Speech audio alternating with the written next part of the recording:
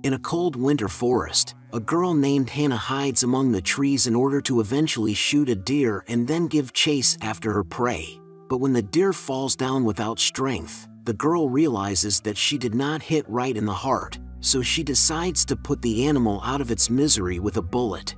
While cutting up the carcass, her father, who allegedly killed her, appears behind the girl. In a burst of aggression, the girl rushes at her father with her fists and tries to remedy the situation, for if this had been a real fight, she might already be dead.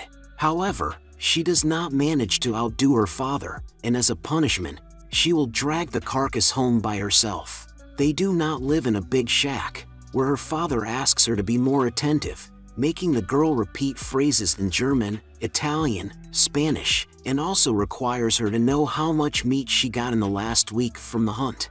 Apparently, the girl finds it hard to live with such a father. Instead of stories, he reads her biology about sea creatures. But the girl wants to know what music is and hear it for the first time, not a worn-out phrase with the definition of music. Suddenly, the girl begins to declare that she is ready for something, and in bed she looks at the Grimm brothers' fairy tales, among which are pictures of her mother. The next morning begins with loud gunshots that signal the start of the girl's grueling training, for they have devised some scenario that the girl comes from Germany and knows every little detail about herself and her friends, not giving anyone a chance to find out who she really is. Her willingness is even confirmed by a sleep test, which she successfully passes by defeating her father, who, by the way, has secrets of his own. 37 paces from the house he has an unknown buried barrel.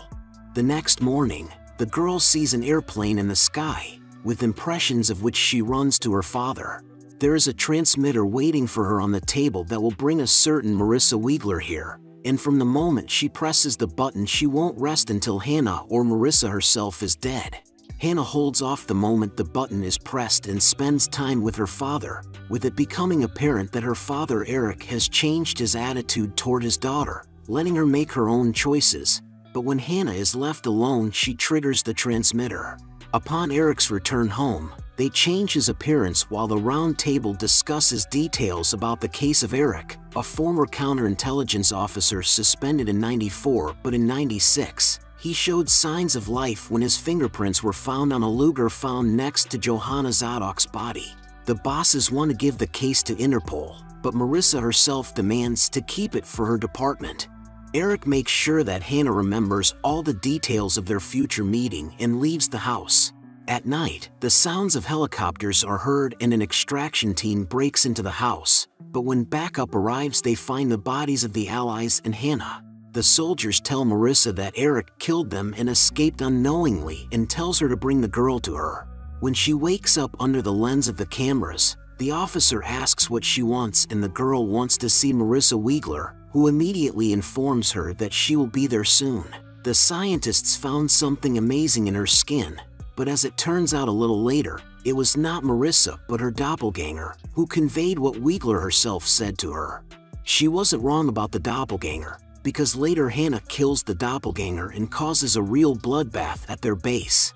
She sneaks into the locker room through the vent, where she gets rid of the scientists and takes her file. The agents think she hasn't left, but how wrong they are, because at this time Hannah has already escaped through a manhole into the desert. But when she sees passing cars, she hides and grabs the bottom of the last one. But because of the strong jolt, she falls to the ground. Mrs. Marissa already opens her safe from where she takes a classified case and a German passport, and then burns the case in the kitchen. We are shown Eric's happy family in the past when Marissa gets in their way and shoots up their car. Eric and Hannah escape into the woods, and Johanna promises before she dies that Wiegler won't get her daughter. Hannah herself, by the way, contrary to all expectations, met a girl named Sophie on the way and told her memorized story to her, but it looked very untrue. Sophie offered to give her a ride, but Hannah said she would walk. Meanwhile, Marissa, on the plane, receives information that the girl is in the desert, but demands that all efforts be directed to find Eric, who, by the way, is already floating somewhere. Hannah manages to find a settlement and steals some new clothes for herself.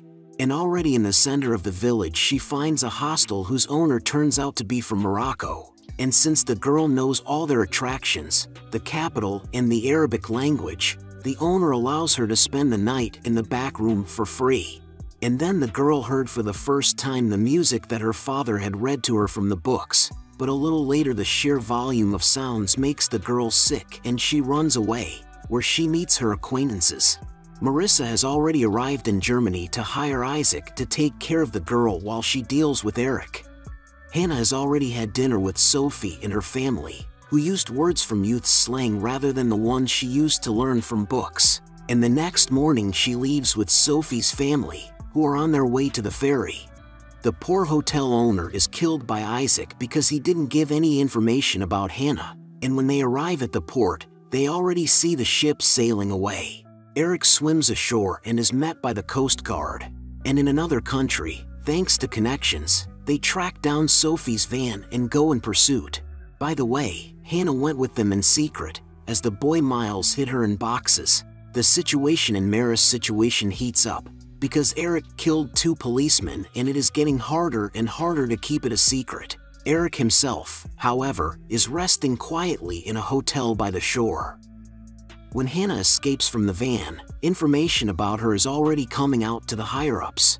However, she is met again by Sophie. She is of course stunned when she finds out that Hannah has been traveling with them all this time, but offers to stay with her if they have fun with those guys. Hannah held up her end of the bargain, after which she listened mesmerizingly to music that was already being played by the people themselves instead of the decrepit TV.